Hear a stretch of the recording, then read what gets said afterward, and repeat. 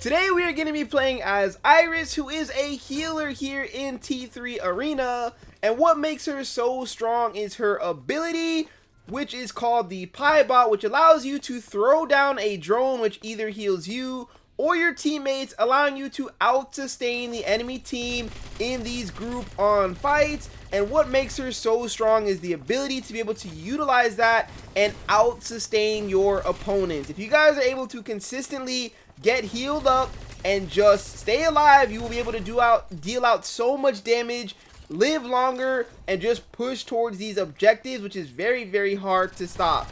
She is good in team deathmatch as well, but you have to make sure that you play around your team. Otherwise, you won't find that awesome utility that you have. And solo queuing with her, I would say, is a bigger risk than anything else, because if your teammates are not that good, then you cannot necessarily hard carry your team, because her gun's not terrible, but there are a lot of high DPS heroes in this game that can out damage her. So I don't recommend going for one-on-one fights. So here, you know, we pushed into the base a little bit, we did a little bit of damage, but what I want to do is make sure that we back off of that fight, just because we're not going to be able to accomplish anything else. We'll get back, we'll drop the heal for our tank once again, and then continue to push forward as a unit. This is very crucial because you are a support hero. You don't want to try to make any flashy plays by yourself. But now we are on a 6 kill streak, and we're going to throw down our ultimate. Honestly, that was a little bit of an early ultimate there. I wanted to try to get it off right as they pushed up so that we can stay alive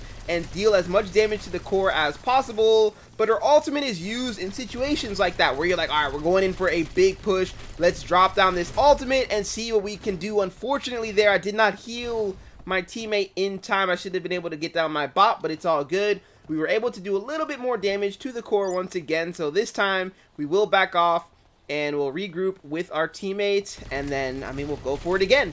We'll continue to push in and see what we can get done here, dropping the tank because he's pushing in as a solo. This time we have our heal bot ready to go, and now we're just looking for the final target, trying to put down the tank. But, you know, honestly, we're just going to leave him. We're just going to leave him. The tank doesn't do that much damage. You know, he's going to get onto our core a little bit, but if we have all of us pushing towards their core, we should be able to get a bunch of damage off. But unfortunately, our teammate is 1 HP here, and we're going to have to fall back after we pick up this quick kill. And do I want to re-peek and challenge? Just go for a little bit of a quick challenge, but I mean, she does a lot of damage if she gets close. We're just going to leave it. So this time we have to focus up, because, I mean, that push wasn't the worst in the world. We're still able to apply some pretty good map pressure, but it's just not been enough. So we need to get in, get some kills, and get straight onto that core, especially with the 3 times damage coming into the crystals. You've got to get there as soon as possible.